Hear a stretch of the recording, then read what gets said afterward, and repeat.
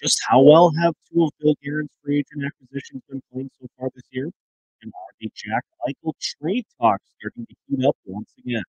We find out that and more today on Locked on Wild.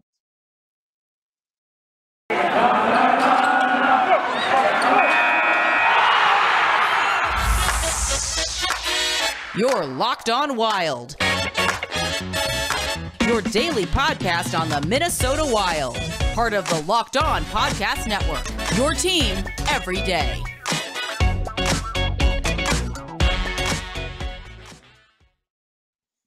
What's up? Welcome to another episode of Locked on Wild, your daily Minnesota Wild podcast, part of the Locked On Podcast Network, your team every day.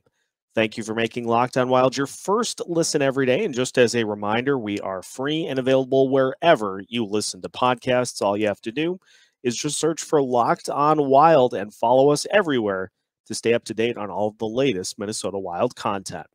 On today's episode of Locked on Wild, we dive in to look at how a couple of Bill Guerin's big free agent acquisitions have been doing so far this year.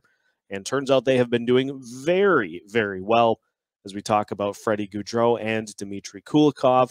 And we also look at where things are at with the Jack Eichel trade talks as things are starting to heat up again. The Wild not necessarily as involved this time around, but could Eichel go to a team that the Wild will play later this season?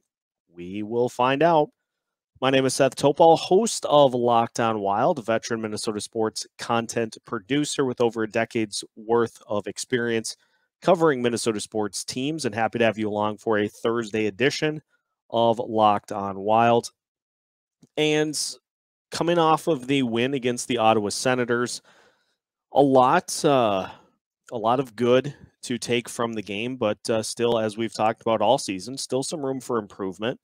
And there's been a lot of stats thrown out during the year, and in particular after the win against the Ottawa Senators.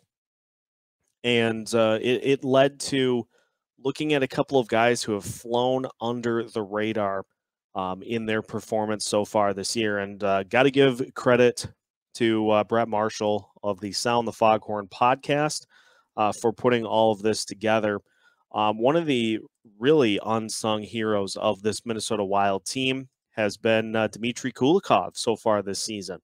And as Brett notes in this Twitter thread, I've been incredibly impressed with the play of Dmitry Kulikov so far this season. In 8 games and a total of 112 minutes and 16 seconds in even strength ice time, Kulikov has the following stats. Expected goals, Kulikov is at 69.31%. Corsi 4 percentage is at 57.28%. Corsi 4 plays are 118 to 88 in Kulikov's favor with him on the ice. Shot differential of plus 19, goal differential of plus 4, high danger shot differential of plus 18. His 69.31% expected goals for percentage is an NHL best among all players with at least 100 minutes of even strength ice time. You can also add to this 3 assists, 16 shot attempts, 7 hits, and 14 blocks. And all of that leads to what has been a really, really good signing by Bill Guerin to help out this team. Obviously, in the offseason, had to fill the void left by Ian Cole departing, and also had to fill the void later of Carson Soucy that was sent to the Seattle Kraken in the expansion draft. So obviously we had a lot of minutes on defense that needed to be replaced. Add in the fact that Ryan Suter was bought out and went to the Dallas Stars. So that is a lot of minutes on defense that had to be replaced for this Minnesota Wild team. And so they go to Kulikov, who is a veteran defenseman. He has been around a couple of different spots: Florida, Buffalo, Winnipeg, New Jersey, and Edmonton throughout his 7 years in the league, 10 years in the league, I beg your pardon. And so they get a veteran guy that knows what he needs to do. And as we saw in the stats, He has been very, very good so far this year. And I think one of the things for me that has stood out the most is that he is very active um, on offense with the team. He's not just playing the back end and kind of staying home to defend in front of Cam Talbot. He's helping push the puck up the ice and is being an active participant when the Wild have the puck in the opponent's zone. And he's done a great job of of helping with opportunities towards the net. He's not afraid to shoot from the top of the zone, which is something that can certainly help get the action going for his teammates.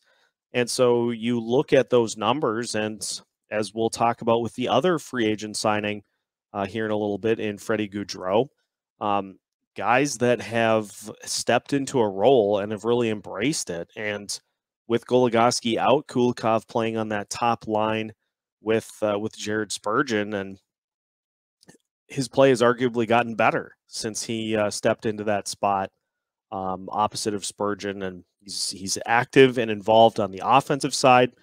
And just one of the objectives heading into the season for this Wild team was that if we could go good stretches of the season without having to say, boy, we really miss Carson Soucy, or we really miss Ian Cole, then those would be considered good replacements for those guys. And we really haven't done that, with the exception of maybe one or two games, in just kind of pointing it out. I think the Seattle game was one, and the Winnipeg game was another one. But by and large, Kulikov has stepped in and he's really helped solidify that Wild decor. So that was a great signing for Bill Guerin, and Kulikov signed for next year as well. And so hopefully he can build off of this strong start that he has put together for the Wild, and can really help take a little pressure off of some of those top guys. Obviously, when Alex Goligoski comes back, Kulikov will probably slide back down to the third D pairing.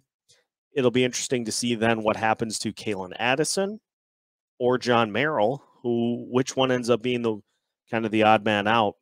But again, as Brett said in those tweets, just absolutely dominating in a lot of the key stat areas so far this season. And anytime you're leading the NHL in any category, that is a great thing to see. And so tip of the cap to Kulikov for his play so far this year. And the eye test, he's passing the eye test as well. He's being aggressive with the puck when the Wild have it.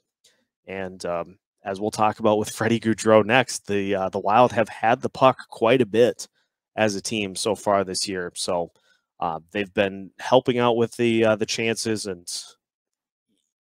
coming into the season, we weren't sure what to really expect from a couple of these guys, and they have definitely impressed and have turned heads, and that's just great to see for this Wild team. 6-3 right now, and largely in part to some of these huge free agent contributions throughout the lineup. So good work by Dmitry Kulikov. Hopefully he can keep it going here throughout the rest of the season.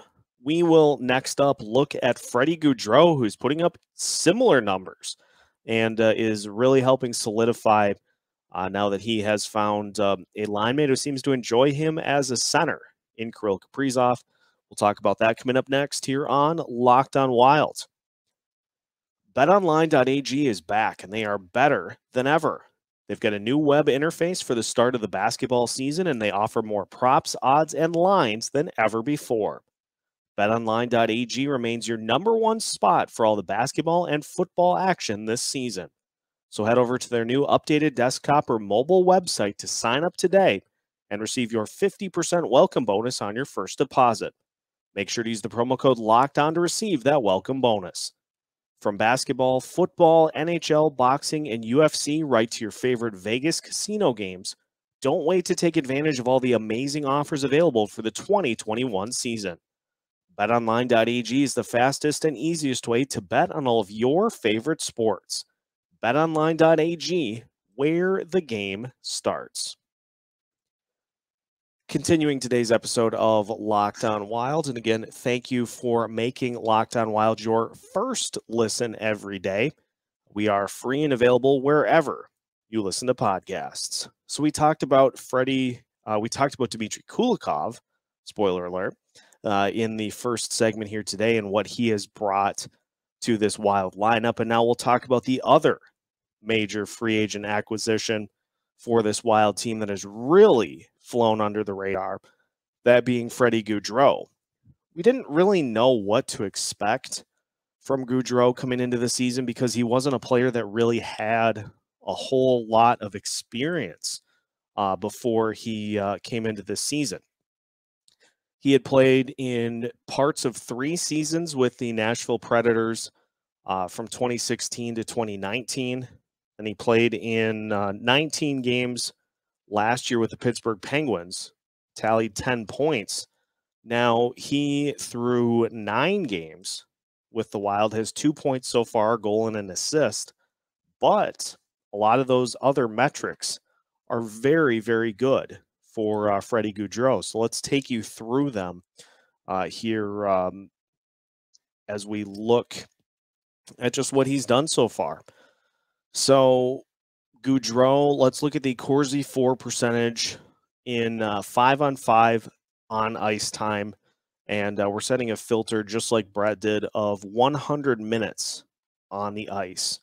So looking at that, the Corsi 4 percentage for Freddy Gaudreau currently sits at 61.98. And again, Corsi 4 percentage is the percentage of time that your team possesses the puck compared to the opponent. This takes into account shots on goal, missed shots on goal, a couple of other factors as well. So 50%, you and your opponent are possessing the puck evenly. Gaudreau, in even strength situations this year, is at 61.98%, which is good for 4th in the NHL. In that metric, Dmitry Kulikov is 15th in the entire NHL as a defenseman at 58.42. By comparison, Kevin Fiala is at 59.13% and is 12th in the entirety of the NHL amongst players that qualify. So with Gaudreau on the ice, the Wild are possessing the puck 62% of the time compared to their opponents possessing the puck 38% of the time. This was a big factor in the win against the Ottawa Senators, is the Wild just dominated down the stretch. And Gaudreau's Corsi 4 percentage in the game was 72%. So the Wild, with him on the ice in 5-on-5 situations, possess the puck 72% of the time compared to the Senators. And the better part of that is that he's doing this as a center.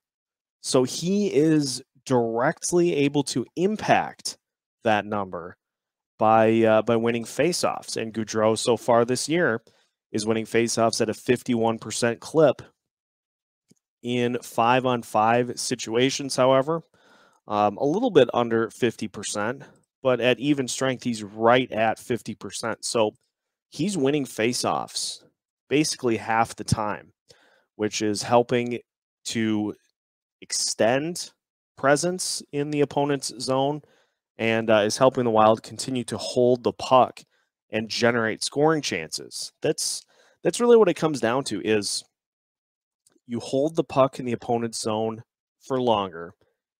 That generates more shot attempts. More shot attempts leads to more goals. And so having a guy like Freddy Gaudreau who can directly impact that is extremely helpful, and it's paying off in a big way for this Wild team.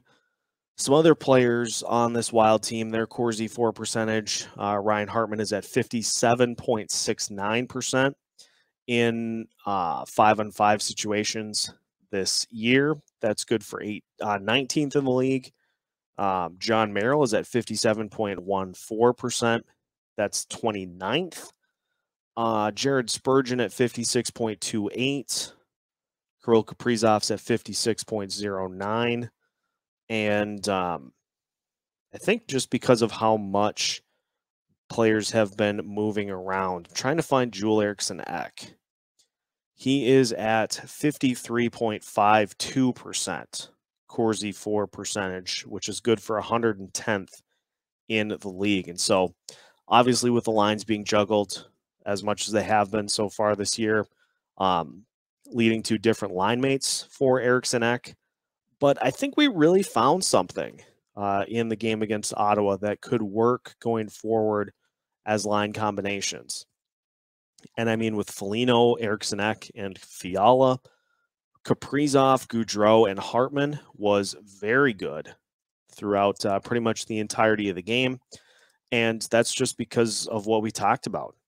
Gaudreau able to win faceoffs, and he just is a really good fit for helping possess the puck and generate more chances for this team.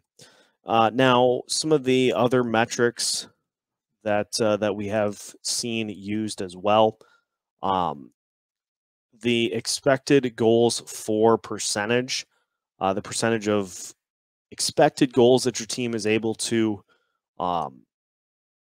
put on the ice. Gaudreau is number one with a minimum of 100 minutes on the ice in 5-on-5 situations.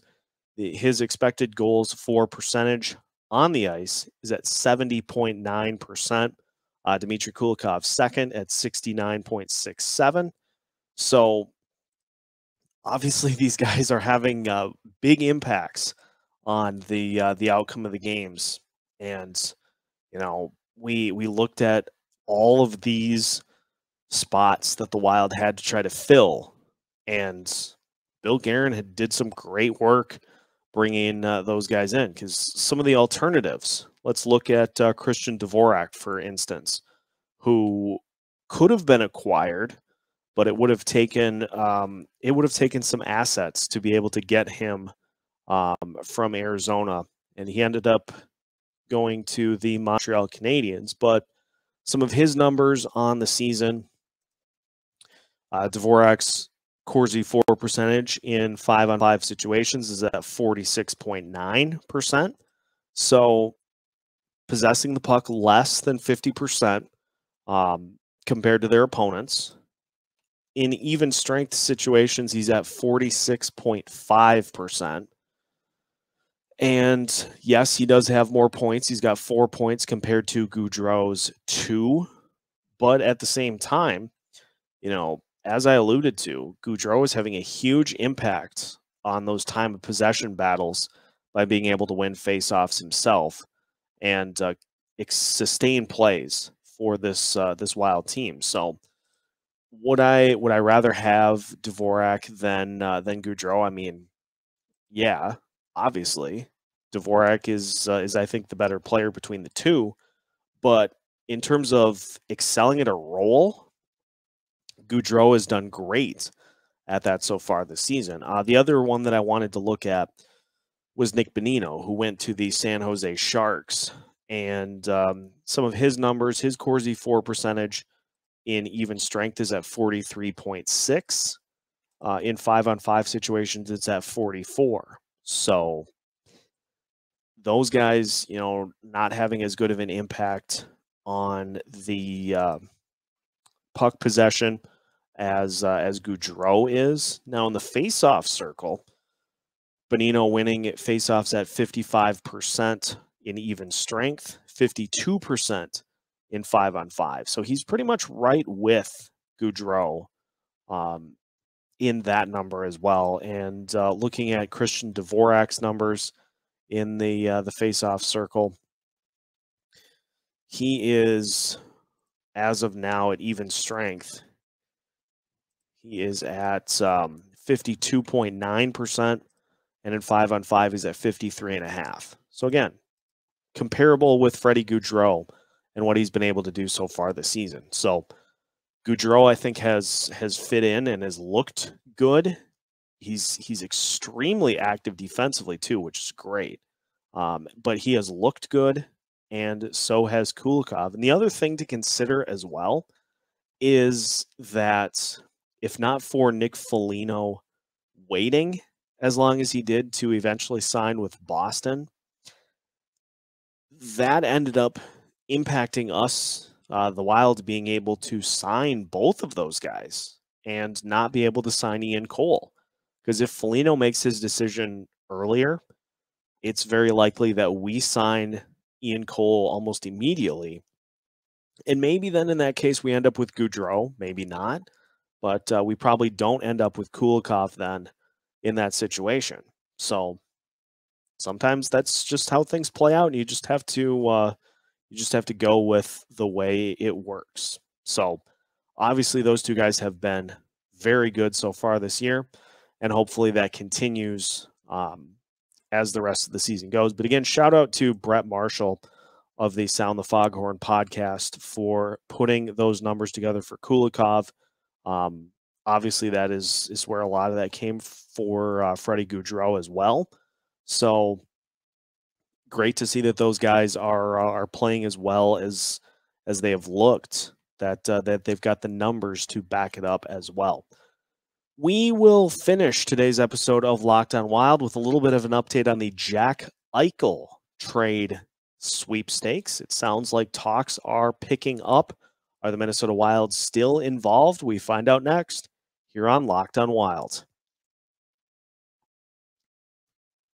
Final segment of today's episode of Locked On Wild. And again, thank you for making Locked On Wild your first listen every day. Just a reminder, we are free and available wherever you listen to podcasts. The Jack Eichel situation has resurfaced, and the Minnesota Wilds are not involved anymore. But that's none of my business.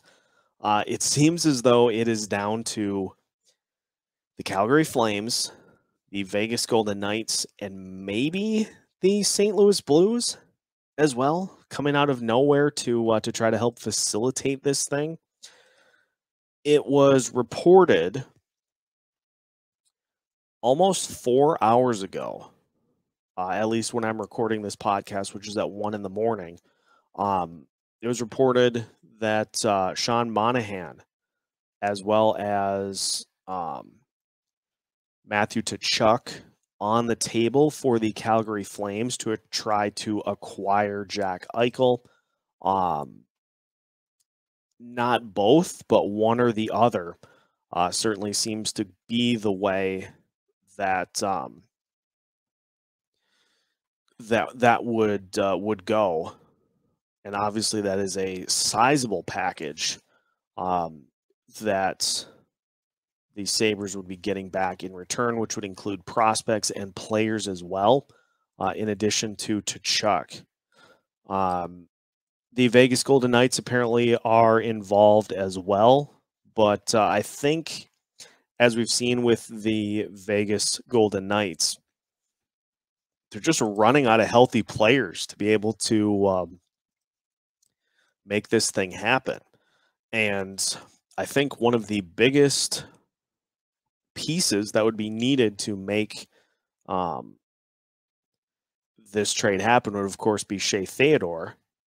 Did see on NHL Network that a potential trade package was looking like Shea Theodore, Peyton Krebs, Danil Chaika, a 2022 first and a 2023 second for Jack Eichel for the Vegas Golden Knights. And obviously the package with Tkachuk would probably beat that.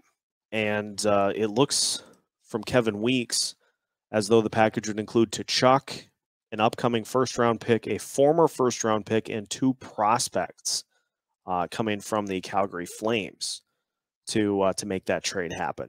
Now, then St. Louis gets involved. They could theoretically offer Vladimir Tarasenko to try to help facilitate things between the three of them. And then St. Louis gets a little better than they already are by maybe picking up Tkachuk or Monahan. Needless to say, this is a mess. And we have seen some flashes of what is at stake for the Wild in this trade. Obviously, as we've said all along, Jack Eichel's talent is not in question. He is a top 10 player in this league when healthy. He also is not healthy right now. And so you are running a big risk in going for Eichel that it's going to take him some time to be ready to go. And with the fact that it's going to cost you Fiala and probably 2 of Boldy, Rossi, Beckman, as well as other draft picks, it's a rich asking price. And I know it's early, but Adam Beckman's shown some really good things so far with the Wild in his couple of games that he's played. Obviously, Marco Rossi is playing well in Iowa as well, and Matt Boldy hopefully will be back before too long from his injury. So we are seeing those guys get very close to making impacts at the NHL level, to the point where they may make impacts earlier than Eichel is ready to return. It all depends on what the timetable is for that procedure that he's trying to have done, that the Sabres are hesitant to have him do. I continue to be hesitant to make that trade. And so I guess best case scenario for me is that that Eichel goes to Calgary so that we don't have to see him until the Stanley Cup final, with the occasional regular season game sprinkled in as well. But at this point, it just get the trade done so that Eichel can get a fresh start and that we can stop talking about it. I was hesitant to even bring it up today, but I wanted to give an update on the package that it's going to take to get Eichel so that we could see what would be comparable to what the Wild would have to give up to make it happen. And I'm not comfortable with parting with that at this point because those guys are either here or are going to be here before we know it and will make an impact on this team. So that's it on Eichel. I'm out on Eichel. We've been out on Eichel. Hopefully it'll happen so that we don't have to talk about it again. But just an update for today to finish off the show. Coming up the rest of the week, we will take a look at the Pittsburgh Penguins coming up on Saturday. We've got a crossover episode with Hunter from Locked On Penguins that will be in the works probably for Friday. We also will bring back the return of What's on Tap with Spoke Z for the weekend. And we are working on some prospects to add into the mix as well for some segments. Trying to get those times ironed out, but we'll make sure to keep you up to date here on Locked On Wild. And we want to throw in a mailbag coming up as well to get questions from you that we can have answered here on the show. So busy next couple of weeks for Locked On Wild. We'll keep you up to date with everything going on with the Minnesota Wild as we go. Now that your first listen is done for the day, want to make sure to direct you to Locked On NHL to keep up to date with everything going on throughout the league, including the Chicago Blackhawks situation, as well as scores from games that happen every single day throughout the NHL. So make sure to check out Locked On NHL wherever you listen to podcasts. Make sure also to follow Locked On Wild wherever you listen to podcasts and on our social media platforms, which include Facebook, Twitter, Instagram, YouTube as well. We've got videos coming out all throughout the week, so make sure you don't miss any of that. Search Locked On Wild and follow us everywhere that pops up. You can also find new episodes every Monday through Friday as part of the Locked On Podcast Network.